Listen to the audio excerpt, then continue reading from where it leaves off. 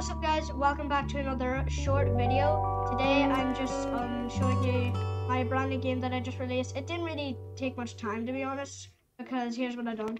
So first, I downloaded this epic plugin called Simulator Generator, and then I generated a clicker thing, and then I made a few changes. I deleted the desert map because I didn't want it in the game anymore. I just wanted one world where you click, and I changed the spawn location, and I put a little thing over here, and I changed the sky, and I put a logo over here, and I made some more invisible walls.